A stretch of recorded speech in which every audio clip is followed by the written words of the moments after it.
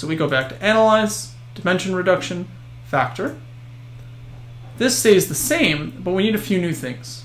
Under extraction, we're going to ask for the scree plot, which is the secondary thing that I'll show you in a moment. We needed to tell us how many factors we wanted to pull out. And there's two options for us to do so. One is based on the eigenvalue, which is what we just discussed. And we could say, pull out as many factors as there are where the eigenvalue is greater than 1, which is what we said, or a fixed number of factors, in this case 2. Both would give me the exact same result. So we'll do that, and we'll hit continue. Under rotation, what we need is what's known as the Varimax rotation.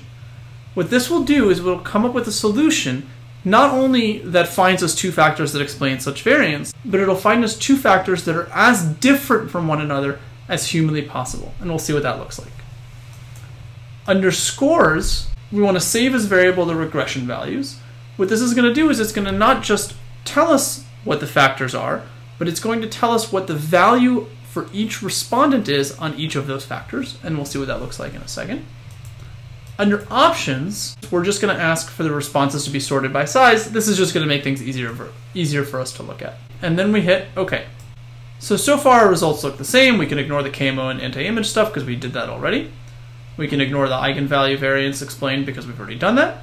I do want to take a look at the scree plot. So the scree plot really is just plotting these eigenvalues. And the technique that people are told is to look for the elbow. So if this is an arm, this would be the elbow. So here's the shoulder, here's the hand, and here's the elbow. And you're said, look to the left of the elbow, which gives you two values. That's a technique that's commonly used. I really don't like this technique, so I'm not going to spend any more time on it. But I feel like you should know because you might hear about this. We move down and we find the component matrix, which is going to give us some information, but we actually don't want this. What we want is the rotated component matrix. This is the solution that we're most interested in. And the way to read this is the following. This is telling us we have two factors, factor 1, factor 2. And this question, it is important to buy a toothpaste that prevents cavities, is very, very related to factor 1, 0.96. This is a correlation, so it ranges from -1 to 1. And basically not related to factor 2. This question here is very related to factor 1. This question here is very negatively related to factor 1, but still related. And the opposite is true for these three. It's very related to factor 2, and factor 2. So just to put this on a slightly different table, what you see here are the factors grouped together. And what we now do, just like we did with cluster analysis, is come up with names for them. So perhaps something like factor 1 represents questions that are related to health benefits. And factor 2 represents questions that are related to something we'll call social benefits. And just to show you what this looks like under the hood, what factor analysis is doing is it's creating two new factors, factor 1 and factor 2, so that factor 1 is highly correlated with these three questions. This is from before questions 1, 3, and 5. And factor 2 is highly correlated with these three questions. And when you notice factor 2 is not correlated with these questions, and factor 1 is not correlated with these questions. So there's really nothing magical here. It's simply creating a factor, which is the average of these three questions, such that the average value, the new factor, highly correlates with the underlying questions themselves. One other thing to look at is now in SPSS we have two new columns, fact1_1 and fact2_1.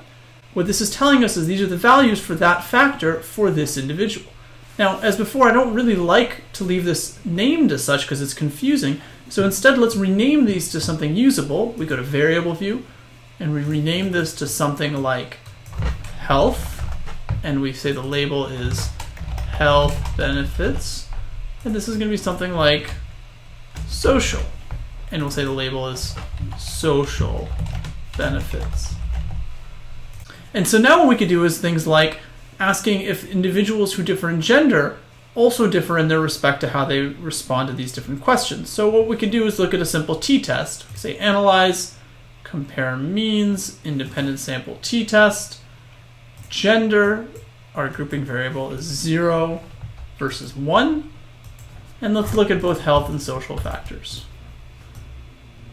And so what it looks like, if we look at the significance tables, in fact, no. The various benefits don't seem to vary as a function of gender. Even though there appear to be some differences, they're not statistically significantly different, and largely this is probably due to the fact that we have a small sample size. But we can start doing these types of things. And the reason this is nice is rather than trying to describe these genders based on 6 dimensions, we only have to think of them in terms of 2 dimensions.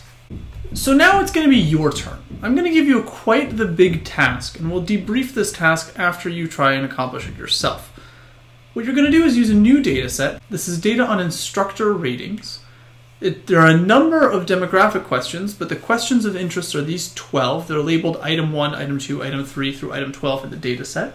They're agree, disagree questions. So these are student evaluations of faculty, not at Carnegie Mellon, don't worry.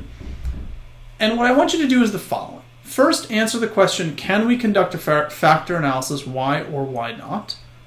Regardless of whether you can or cannot, how many factors should there be? Which questions load with which factors? What would you name those factors?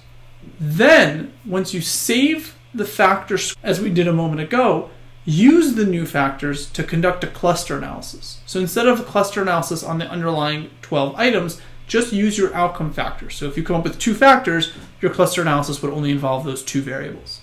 How many clusters would you have? What would you call those clusters? And then try and describe those clusters based on different demographics. So this is your assignment before you're allowed to advance on to the next video.